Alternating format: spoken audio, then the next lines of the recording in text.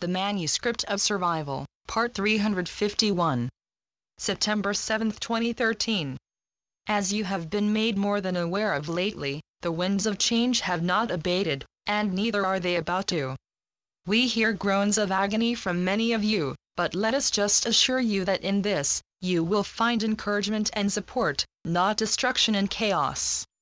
For as you have all chosen your destiny a long time ago by opening up for these energetic emissions early on, you will find that these winds will literally fill your sails and give you better momentum towards your destination.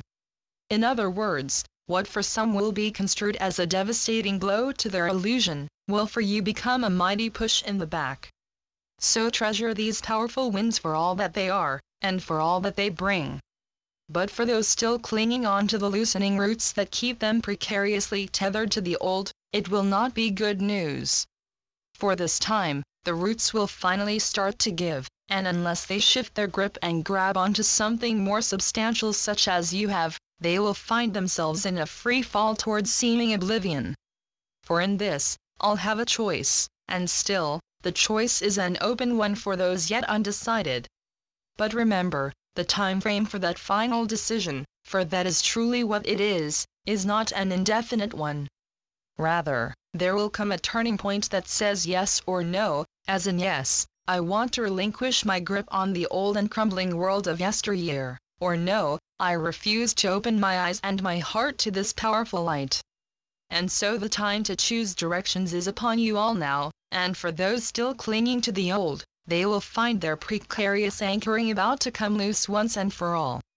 Remember, the old cannot survive in this powerful light that keeps pouring in, for it cannot thrive in such a high vibration that is becoming the new source for this whole planet. For you, Mother Earth has already started to hum to a quite different tune than before, and as such, everyone not humming alongside her will feel very much out of tune in all sorts of ways. So for those still putting their fingers in their ears to block out the sound of now, it will be a hard time ahead indeed. Just remember, everyone can sing along with this new heavenly vibration, if they choose to do so. No one is excluded from this, all it takes is to literally unplug their ears and their heart, and the song itself will fill them up to overflowing.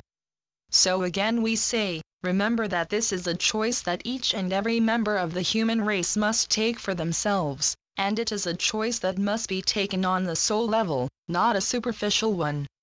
For then, and only then, will you start to listen with your heart, and that is the only way to be able to join in this uplifting choir of human voices that is already singing along with that beautiful tune of the heavens above and the earth below.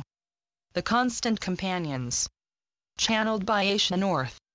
asianorth.wordpress.com